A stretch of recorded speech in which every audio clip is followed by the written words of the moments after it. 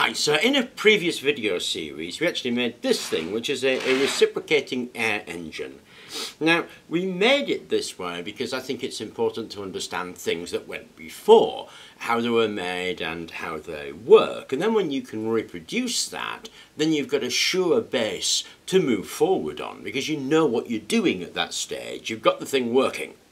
What we're going to do now is make modifications to this. Now, this was actually built, I suppose, in the 18th century, maybe the 17th century. And if you think about it, everything that we actually did then involved turning. So you were turning bowls, you were grinding wheat, you were moving carts. It was all turning motion.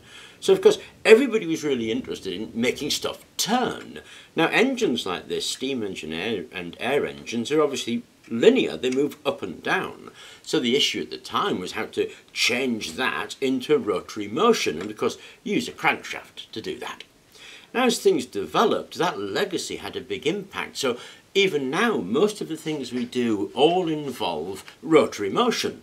We're all very interested in making things turn. So the immediate response you have to something like this is, okay, if we want to make this a generator, what we have to do is stick a generator on this rotary bit and a rotary generator. And that's what people do. They just attach on a rotary generator. And that's nothing wrong with that. But what you're doing really is piling legacy upon legacy.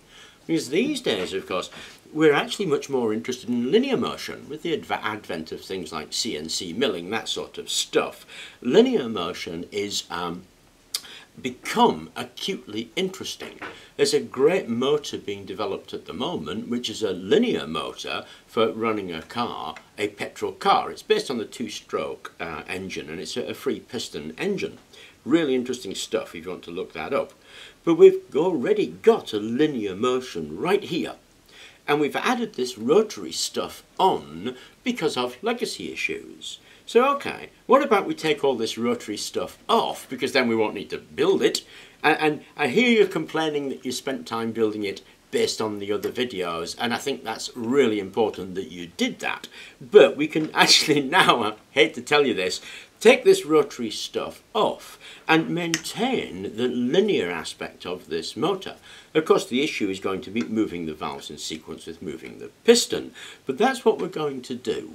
So here it is with the modifications made. I haven't done anything tremendous with it. All I've done is put it on a bit of builder's board instead of that bit of wood, and I've put the valves closer to it. I've actually put a new pipe on the valve, which is bigger than the one that went on before, and that's entirely the amount of work that I've done. Now, this, because it's no longer attached to a crank, qualifies as a free piston. Okay, so because of the piston timing and the valve timing, this actually works in one direction. That is, if I'm blowing it, it's no good me putting a vacuum on, unfortunately. Now, if I'm blowing it, what should happen is that piston should be forced to the other side, of course. Now, the valve, because it's attached to nothing, won't do anything unless I attach it to something. So it occurred to me that it might be an idea to put something like this on. If I put something like that on the piston slider, then as I blow in there and that piston travels down, it'll hit the valve and push the valve to the other side, and then that will be ready to go the other way if I continue blowing.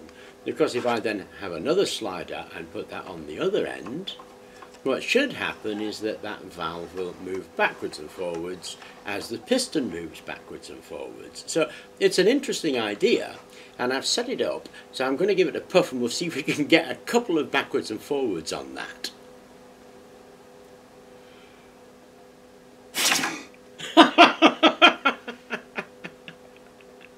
Well, it went backwards and forwards and the piston valve dropped out. Let's try that again.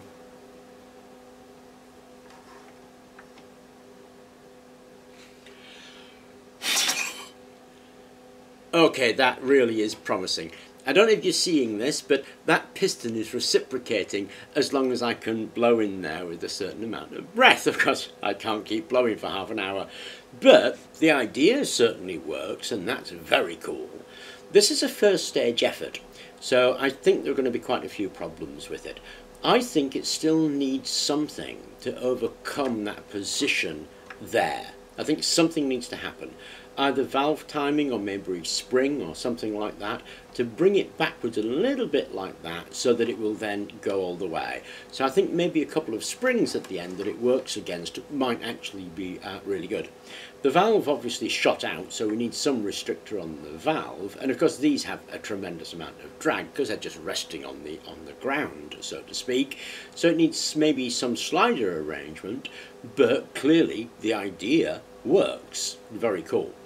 Now, why would you bother doing something like this? Because, you know, it's an air engine. They've been around for a couple of 100 years. Well, this free piston design actually is the forefront of petrol engines at the moment. What you do is that cylinder gets wrapped with coils of wire, and then the piston in the centre gets magnets put into it. So of course as it zips backwards and forwards, then you get generation, you get a linear alternator. The thing about this is there is no crank mechanism, and so you don't get all those mechanical losses in the crank mechanism. That's what makes it really, really exciting. Now I've obviously made a high volume, low pressure system because I want to put a lot of air under low pressure in there to generate some current. So that's what I'm doing with it. So that's what I've got to. The proof of concept actually works as long as I have enough puff. I need to source something to get some air in there. I'm not 100% sure what.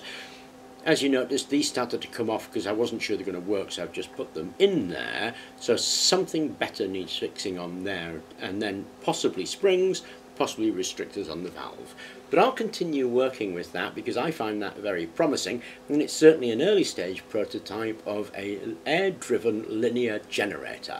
Anyway, I thought I'd share that with you because it certainly got me excited, so I hope it sparked some interest. I hope it sparked some ideas in you and that you work on it and develop things along.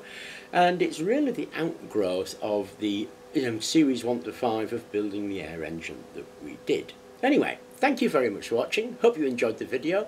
Please do remember to subscribe, and I'll see you again.